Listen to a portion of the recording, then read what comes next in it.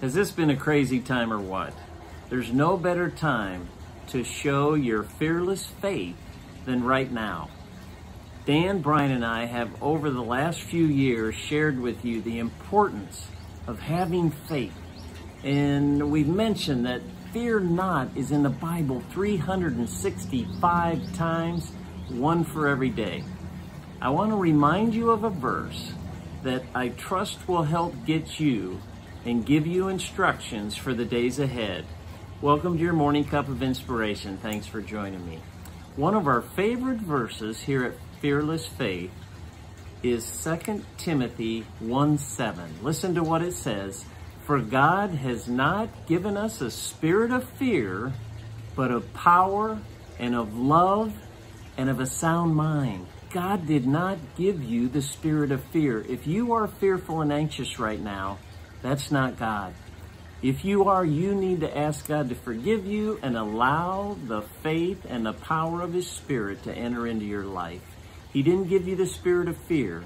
He gave you power, the power of the Holy Spirit, the same power that Peter had thrust upon his life that allowed him to go from denying Christ to a teenager to sharing the gospel to thousands of people. That's the same power that you have in your life right now if you've accepted Jesus as your Savior. So rely on that power.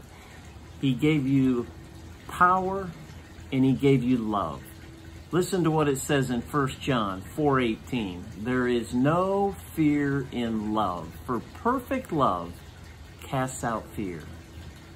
We as a church can rise up today and share the love of Christ with others. That perfect love that He had for us. There is no fear in love. There's people that are paralyzed with fear right now who don't know the Lord. Maybe this is your perfect opportunity to speak life into them, to speak Christ into them, love into them. Maybe it's a coworker, maybe it's a neighbor, maybe it's a family member. Be open, be observant, and when the Lord gives you the opportunity, share the love of Christ with them. He's given you that love. And finally, a sound mind. If you are hoarding $100 worth of toilet paper right now, you are not of sound mind.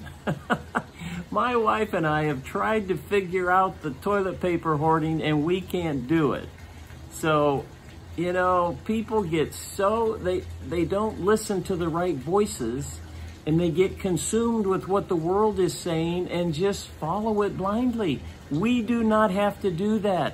We have a Savior who can give us a sound mind. So can I just leave you with that this morning? You don't have the spirit of fear if you have God in your life. You have power, you have love, and you have a sound mind.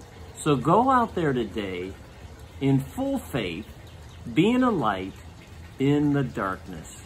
God bless. Thanks for joining me for that Morning Cup of Inspiration, and we'll see you next time.